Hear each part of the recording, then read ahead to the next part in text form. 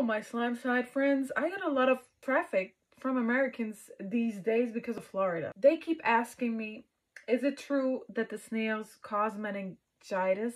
Not the snail causes that. That's a parasite. Rat lung worm can cause meningitis. But if the snail has this worm in Florida, then all other animals have that too. Like the wild snail is not the only animal that would have that. And if you don't lick the snail or eat it raw, you cannot get the parasite. And that parasite is not in Florida, actually. It is in Africa. It's an African parasite. And if you don't have snails from Africa directly, because these snails in Florida are there for a long time already. They're not just, they didn't just come there. They probably don't have that parasite anymore if they had that back then. And if they have that parasite, all other wild animals would have that too. So don't blame the snail, my friends. Don't blame the snail. Okay? I have African snails.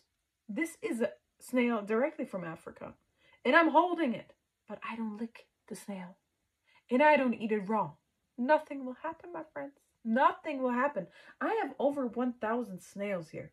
And this species, what I have in my hands, is not the one in Florida. You probably have Lisaratina species because these are the ones that they reproduce a lot. Every week, up to 500 eggs. This one only lays 12 eggs and not as often as the Lisaratina species.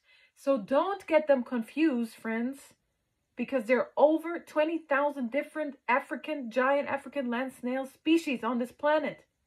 And what you have in Florida is only one of them. Okay? I understand that the government is doing that because they eat all the crops and they kill the vegetation there. I understand that the ecosystem, they kill it. I understand that, but you just lie to your citizens.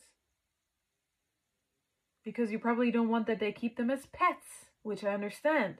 But still, it's lying to them. So if they have this parasite in Florida, all the other wild animals would have that too. And your dog would probably also would get that if he eats some shit in the wild from some animal. So I hardly doubt that in Florida they have that parasite. Anyways, Florida's lying to you. If you want to know more about the snails, feel free. Ask any questions and perhaps I will answer.